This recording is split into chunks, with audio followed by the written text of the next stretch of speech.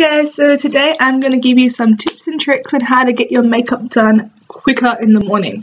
So I'm currently back at college. Even though my classes are in the afternoon, I'm tending to sleep in the morning, and then by the time I have lunch and get on the train and get to where I need to go, I'm still running late. So I have gotten to the point where I've done my makeup on the train, but I'm just going to give you guys a few little tips on how to get your makeup done quicker so you don't have to do it on the train. So yes, I've just flipped my hair into a low ponytail and pinned my fringe back so nothing's going to get in the way. Now the first step is doing your base. Now once you have nice skin, everything sort of, you know, goes along with that. But doing your base can take a lot. Basically, it can take a lot. So you can prime it, you can conceal it, you can contour, you can foundation, powder. There's a lot to do to get everything smooth. But if you're in a rush, choose either to only conceal or to prime. Depending if you have like spots, like I've got a few spots, so just on my chin. But if you don't have spots but you want your makeup to last longer in the day, like it's warm, then prime. But if you're just in a super big rush and you know your skin's looking okay, you're not worrying about it, just use tinted moisturizer or BB cream. I have 3 different ones in this particular bag of things at the moment. Some of them are lighter than my skin tone, some are darker than my skin tone. I've been mixing these two together in my last couple of videos, which you can do if you want more of a fuller coverage on your face because you haven't got the time to conceal or to prime. That's another option. But what I'm going to do today is, first thing you do would be like wash your face. Like that's step 1 for any of this, but I had a shower this morning, so I should just like wash my hands. I did eat like half a chorizo sausage for lunch. Okay, so what I'm going to do is just take the applicator that comes in the bottle. Another tip is try to limit the amount of brushes you use while doing your makeup in the morning, because you don't want to really like lose track of where they are and you're running around the bathroom like where did that like eyeliner brush go, or where did that blending brush go, and that adds to the stress. So you want to just use what applicators you have with your products as much as possible, which will save on time and stress. I found that if you like conceal around your eyebrows, any hairs and stuff that, like if you haven't got time to like pluck your eyebrows, we'll get to that when we get to the brow stage, but if you haven't had time to pluck your eyebrows, you can put like a little bit of concealer over the top of them, especially like the ones up here on your face, and it sort of helps to bring the shape through a little bit more of your brows. And then with like your clean finger, this finger I've mentioned before, it's the softest finger on your hand, so and gently just blend that in. But yeah, this is customizable to however late you are in the morning, what you want to achieve with your look. Like if you want just a light look, or if you just want to get like a full face done but quicker. Okay, so what I'm going to do next is just going to take my BB cream. This one I think I should probably throw out. Like, look at the, I have hardly used it, but somehow it's so dirty. Can you hear that? I really don't think it should make that sound. I'm thinking like the product's separating, but we'll use this for today. That's the lightest one I've got. I always get them too dark, so I think it's too dark. Yeah, okay, maybe not. That is not coming up right. Yeah, okay, that can go in the bin. It's like I'm spreading like water in the back of that. Okay, and use this cloth from earlier. Bad habit of holding onto makeup that really I shouldn't be holding onto. Alright, so I'm going to take this tinted moisturizer. This one's looking a lot better. And the liquid foundation. Also, knowing what products you're going to use in the morning will also help you get ready quicker. So if you plan your makeup in the morning, it's a better consistency. It'll also help you get it done faster. I think the quickest I've done my makeup just in general is 15 minutes, and that is where I got the idea to do something like this. It's just doing it quite simple and basic, but you still add features to your look so it doesn't look you're not wearing anything. You'll still like, we'll get there in a second. Getting ahead of myself. Okay, make sure you blend it on your neck. That's just a pointer in general. depending on the stickiness, if it's a matte base you're using or if it's just a liquid, the stickiness of your product sort of determines whether you put down fresh powder or not. Well, in my case, is there a lid on this? Yes, okay. I have to put like a little piece of tissue inside this particular container because it goes everywhere. So I'm going to use just a fluffy brush. The step is like super quick. If you put enough on your brush and just blend it real quickly over your face, and you don't have to spend time just taking out the stickiness and just moving out your face. Also, I find that if you just put powder on your neck to even out the colour, like you blend the liquid, all the cream, or the stick underneath your jawline here, but when you blend it down, just use a powder. I find that's the easiest and works the best for me. So just to recap, you can choose to either conceal or prime depending on what you got planned for the day. So if you've got blemishes, conceal. If you want makeup to last longer, prime. But if you're in a super big rush, just put on a little bit of tinted moisturiser. But if you want a little bit more coverage, make sure tinted moisturiser with a foundation, a liquid foundation. And then depending on the stickiness of your foundation is whether or not you use pressed powder at the top of that. And my hair is falling out. So the next part is your contour. I'm just going to take a I forgot what the brush is called. Kabuki, there we go, Kabuki brush. And the area of my face that I just contour when I'm in a rush is under my cheeks here. I don't worry about like the whole face thing. I just like having nice cheeks. So what I usually do is take, this one is like my gradient palette, so there's like 3 different shades in here, but I usually take a dark brown. I had a really nice one, the summer bronzing one that I got. I was using a lot in my recent videos, but I don't know where that's gone for the moment. So anyway, grab the middle shade in this particular palette and pout, and then just bring it like under the cheekbone, and that's how it goes. And then I'm just going to dust up my Kabuki brush and blend. We don't want to line. Okay, and that's literally all I do for contouring if I'm in a rush. If you want to do full-blown contouring, that's up to you, but I usually try to stay away from that if I'm running late. Okay, and then, yeah, I don't know where my other products are. Must be in another bag. Then I just take a light pink blush. I was using the other checkered blush that I got with the other bronzer. That's in some other bag. But yeah, I usually take like a light pink or orangey, like a coral tone. Same brush. That doesn't really matter. You've dusted it out when you blended out your bronzer anyway. And then just on the apples of my cheeks. And then I blend that in, out and up, and then into where the contour is. And then we're done for blush. If you are worried about like evening out colour, you can quickly dab a little on your chin and into your forehead, and then dust it out and then blend it on that, and that takes about 2 seconds to do that. So yeah, blush is now done. So now it's time for the eyes. Now my favourite palette is my Wild at Heart palette. These are the colours that I like using when I'm in a rush. I also like the colours that are in my Napoleon Perdis. Oh, look at that top top.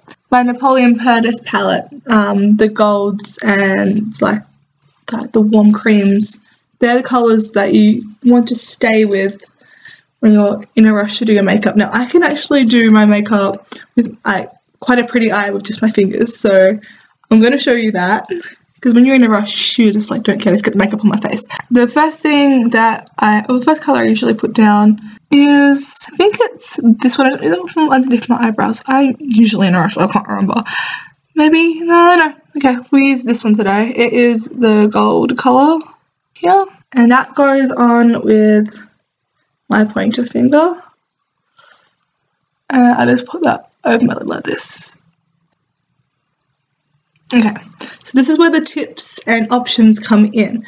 You can either have one colour eyeshadow and put a liquid liner on top. Okay, that's option 1. Option 2 is that you don't put liquid liner on, but you contour the edge of your eye instead, as I mentioned. So you can either choose between having a single colour on your lid and liner, or two colours, one as a base and then one for contour. In this case, I am going to sort of combine them to show you how it sort of goes. So I just put like a gold or like some sort of like neutral tone, like a cream or a gold or something on my for my base. So I usually put like a gold or a neutral tone for my base in most of my looks that I do. Now I'm going to take this colour here, which is like a mockery colour, like a purpley brown. I put that onto my ring finger, and then all I do is put it at the edge of my eye and blend it up. And same on the other side. And then, because I have hooded eyes, I just sort of bring it up just to the edge of my eye socket, sort of open up my eye a little bit. Okay, this is where I would take a brush. So I'm just going to grab this not metallic colour up the top here. It's like a light pink colour. And put that onto a domed blending brush. Take the domed blending brush and I'll blend that underneath my eyebrow and into the contour colour, just so everything gets even. And that would be it for the eyeshadow if I wasn't going to be putting on a liner. But one thing you always have to put on is mascara, okay? No matter what you do to your eyes, put on a little bit of mascara. Now, what have I got in this one? I don't think we can have mascara in here, which is so bad if I don't. I don't think I have any. No. I think I read the bathroom. But yeah, mascara is important. But I will show you how to do a quick wing if you are in a rush. Also, another tip if you wanted to have a wing look but you haven't got the skills or the time to do a proper wing, take angled eyebrow brush or an eyeliner brush and some black powder, and you can use that instead of like a liquid or a gel. Also, if you want to be even super quicker, you can grab a pencil and as you're lining under your eyes, if you choose to, you can also blend the pencil up into your upper eyelash line, and then you can smoke it out with powder.